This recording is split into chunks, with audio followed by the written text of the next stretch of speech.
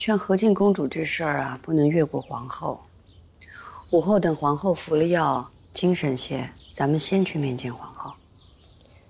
眼下不是应该先去劝说和敬公主吗？皇上并没有让您先去见皇后娘娘啊。皇后娘娘是和敬公主的额娘，这事儿也瞒不了她。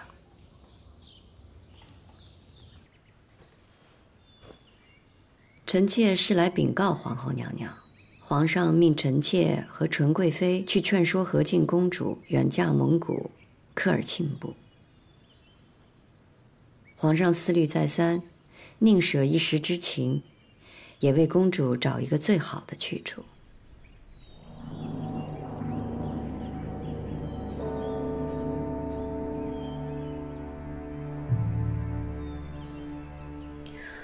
本宫身为皇后，皇上有什么事儿，自然会亲自来跟本宫商议，无需你来告知。再者说，本宫母仪天下，与皇上一心，自然以国事为重。景色是嫡公主，何该为大清的江山社稷奉献一切？皇后娘娘不舍公主，但为了江山社稷，如此通达，垂范天下，令臣妾钦佩万分。您宽宽心，对凤体也有益。你不要总惦念当年差点成了皇上的嫡福晋，现在看着本宫体虚，就想越俎代庖。臣妾还并无此意。皇后娘娘提起这些事儿，这么多年是皇后娘娘放不下，心有执念，难免行事悖乱。本宫是大清的国母，从来行事清明，何来的悖乱？皇上了解皇后娘娘，心系天下，更心系富察氏。皇上知道皇后娘娘会允准和敬公主嫁往蒙古大部，一是为了江山社稷，二是为了公主有个好的归宿，和富察氏互相扶持，延续富察氏的荣光。出身大族的女子，哪一个不是为了家族的荣光费尽心思？当年你的姑母景元宫不也如此？她费尽心思把你塞给三阿哥和皇上，又为哪一般啊？你啊，不过是想费心，也族中无人罢了。臣妾族中是无人，臣妾更无儿无女，不似娘娘般福泽深厚。臣妾能从冷宫活着出来也实属不易，只想过简单随心的生活，不想似娘娘般被族中亲人逼迫做着违心之事，含泪带笑，更不会和儿女生离死别。你少在这里扮伶牙俐齿，劝得服景色，才算你对得住皇上的吩咐。皇后娘娘请保重凤体，来日还要送和敬公主出嫁，臣妾先告退了。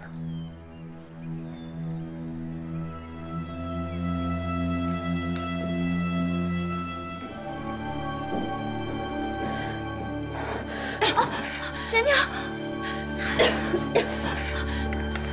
娘娘，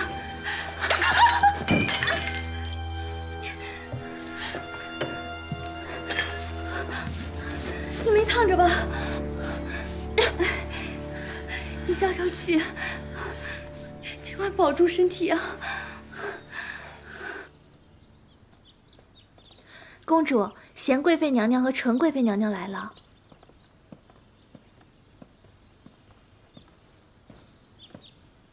坐吧。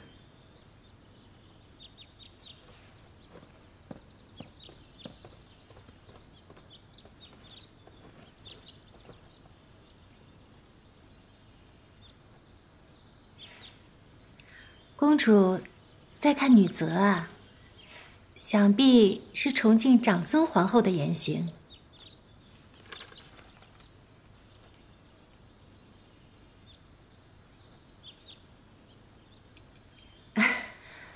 皇上已经想好了，公主嫁往蒙古科尔沁部婚事就定在明年3月，草长莺飞，春和景明，果然是公主出嫁的好日子。我不嫁。即便我真的要嫁，我乃中宫嫡出，婚嫁大事岂是你们2人可以向我冒昧提起的？自会有皇祖母和皇阿玛、皇额娘向我说。公主说的极是，此事原本不该我2人开口，只是公主也是知道的，皇后娘娘病弱，无暇顾及公主，皇太后年事已高，皇上要一心忙于朝政，所以才将此推心置腹之事交于我2人。说来呀，皇上真是心疼公主是嫡女，所以才选择了蒙古科尔沁部最尊贵、最至亲的王爷为额驸。这门亲事啊，果然是门当户对。你不必拿皇阿玛来压我。纯贵妃若觉得远嫁蛮荒之地甚好，何不让你自己的女儿出嫁呢？这谨言才2岁多，要如何出嫁？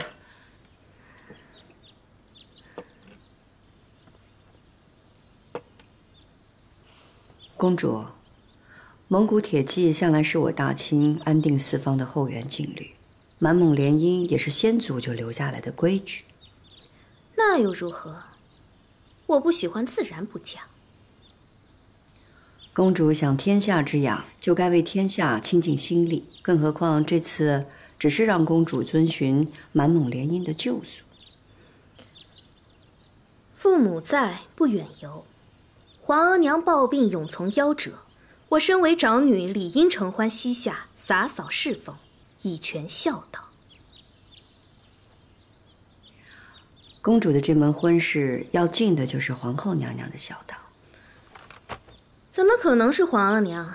她怎么舍得我这唯一的女儿？7、8个早伤，皇后娘娘唯一能依靠的就是公主您一个人。若要中宫之位稳若泰山，就需有强劲的依靠。公主嫁往科尔沁部，便是最好的打算。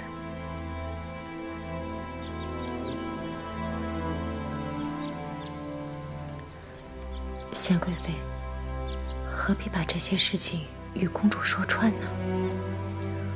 公主不懂父母的苦心，本宫要跟她说一说。公主若不明宫中的道理，本宫也得跟公主明一明。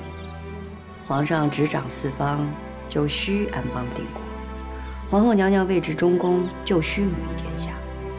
公主是天之娇女，就需为大清尽心尽力，为皇上、皇后尽辅佐之责。在这宫里边，卑微如奴才，尊贵如公主，都有自己的位置和责任，别无选择。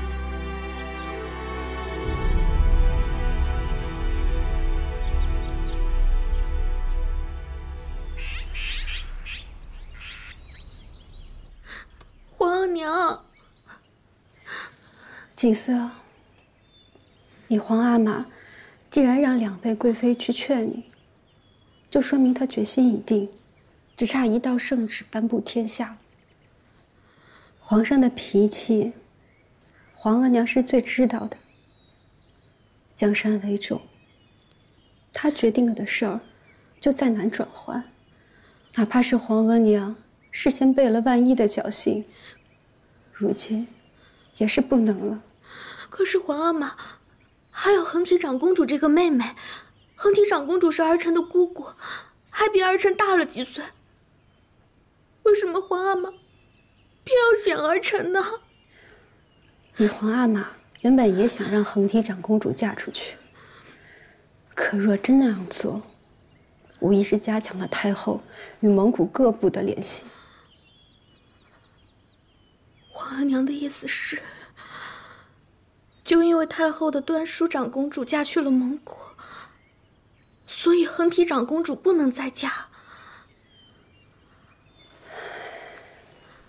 是，科尔沁部是我大清最重要的姻亲，是大清安定的后盾。要嫁，只能嫁最亲的人。而你若是嫁去蒙古联姻，便是对皇额娘和富察氏一族最大的扶持。所以，真的是儿臣了吗？这是最好的机会，这样的机会不能给了太后的女儿，必须要抓在我们的手上。可是皇额娘，您真的舍得女儿吗？皇额娘从一出生便知道，自己这个人，这一条命，都是属于富察氏的。像你，一出生便是公主，你的一切是属于大清的。作为大清的公主，这是你的职责，也是你最好的归宿。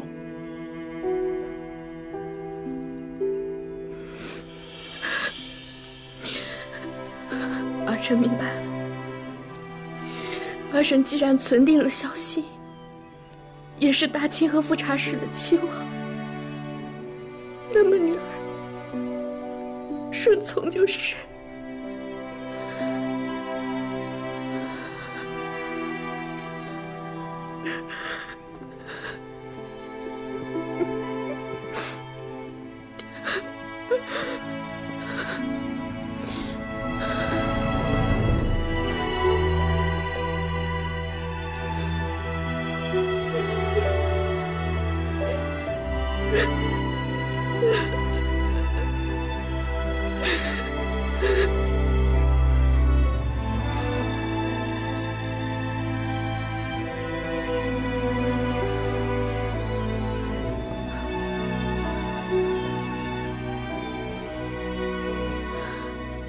公主，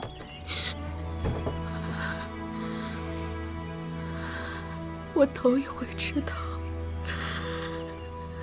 原来生在帝王家是如此艰辛。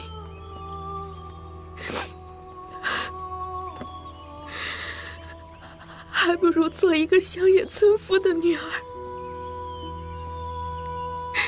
还没了这么多拘束。本宫无能，不能保住皇子。以后，富察氏的基业和昌盛，一般是要靠景色了。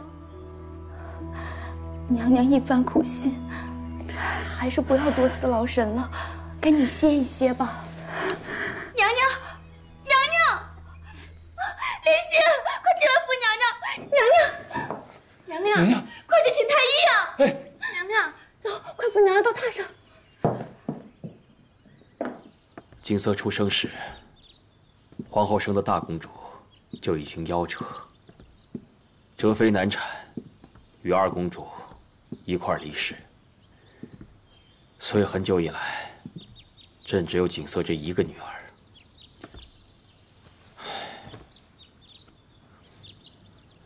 直到纯贵妃生了4公主，但也难以取代景色在朕心目中掌上明珠的地位。臣妾知道皇上一向疼爱和敬公主，在朕的心中，女儿与世无争，怎么教养都不过分。纵然偶尔景色骄纵任性，但朕也从来不以为意。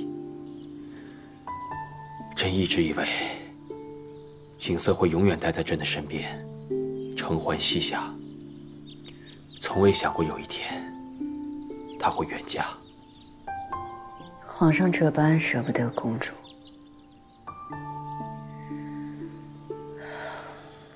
要不然皇上在京城设立公主府，让公主和额驸成婚之后多回来省亲，这也算是个缓和。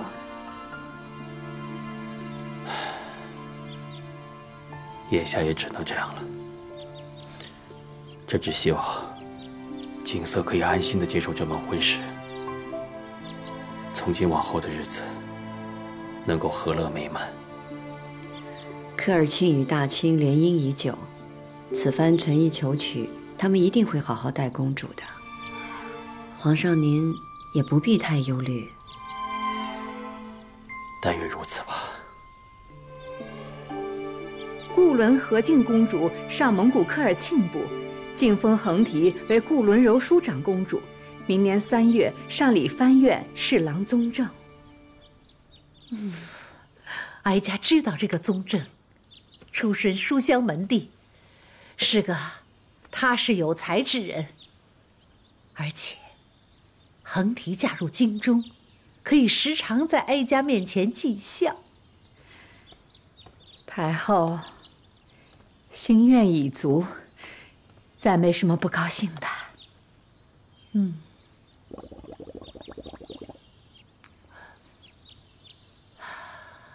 是啊，梅嫔争气，没少在皇帝面前吹风。贤贵妃很尽心。若不是贤贵妃想到反其道而行之，皇帝没准还听不进去呢。也是皇后病重，总要为女儿想个好去处。这个好，在富察氏族人面前，必定心动。皇后娘娘的病，皇上心里有数吗？皇帝当然是知道的，这不，吩咐了提前回銮。